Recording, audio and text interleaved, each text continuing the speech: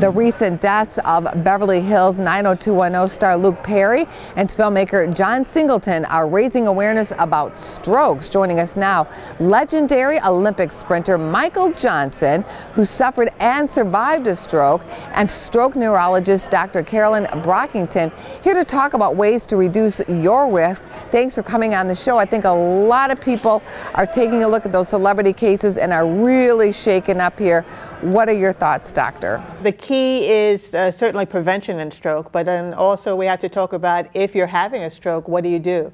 So I think one of the misconceptions about stroke is that a lot of people think, oh, I only have to worry about that if I'm older.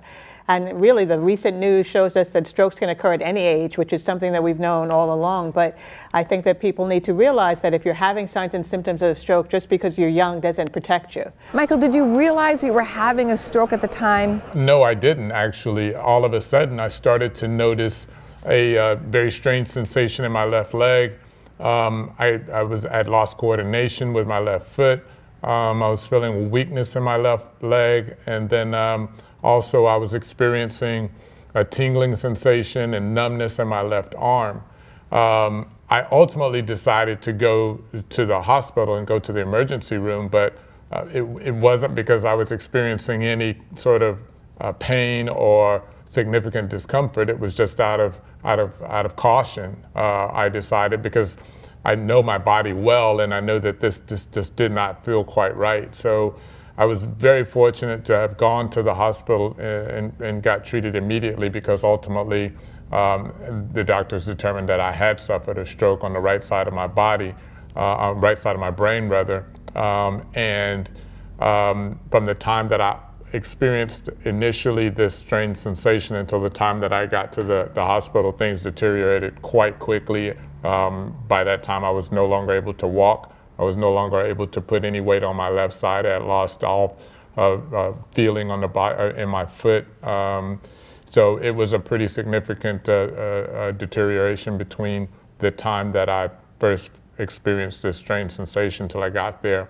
But fortunately, because I did get there quickly, I was actually able to eventually make a full recovery. Doctor, add on what some of the signs are to watch out for if people think they might be having a stroke. So we know that stroke occurs suddenly, right? So it's almost as if a light switch went off. And the reason is that stroke is actually an injury to the brain that results from not enough blood getting to the brain. So if we know how the brain works, that the left side of the brain controls the right side of the body and vice versa. Right side of the brain controls the left side of the body. Maybe enough blood doesn't get to the right side of the brain and you start to develop symptoms on the left side. And it's going to be over seconds to minutes. It's not going to be over months and years. How critical is it to get help right away? The key is to recognize it right away, to realize that you have to go to the hospital, because we have very effective treatments for stroke, but they're limited in terms of the time that we can give it. So we want people to realize what a stroke is, recognize it appropriately, and then call 911, because they will take you to the hospital that has a specialized team in treating stroke, diagnosing and then treating it appropriately. Michael, it must have been difficult for you to slow down and take time off from work to heal. I'm fortunate. I run my own company, and I've got a great team of directors and VPs that were able to sort of take over. But I made the decision, you had to take off 2 months from work and really sort of go back to the same sort of focus that I had when I was an Olympic athlete, training to win Olympic gold medals and break world records. I was waking up every morning with one singular focus, and that is the training that I need to do today. But at this particular point, as opposed to training for gold medals and world records, I was training for, my livelihood back, being able to walk again, being able to dress myself again, and get back to the high level of physical activity that I was experiencing before I had the stroke. So I had to take off time from work, which was tough for me. I love my work, I love what I do, and it is my passion. But this was obviously certainly a priority for me to get back to that level of physical activity that I previously had, and I was fortunately able to get back. Doctor, leave us with that FAST acronym for spotting stroke symptoms. We say that time is brain in stroke treatment, so we want people to act fast. So if you think of the word FAST, F-A-S-T, F is for face. If suddenly your face is drooping on one side, maybe you're having a stroke. You need to go to the hospital right away.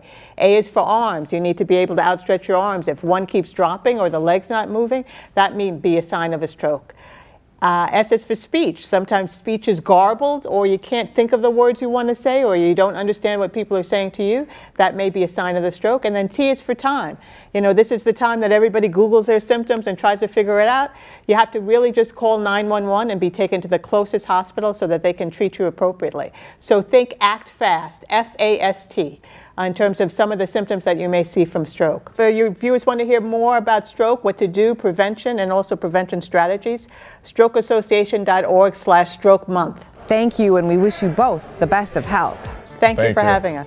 Check out businessfirstam.com to find out where to see our entire show. And don't forget to like, follow, and share Business First AM.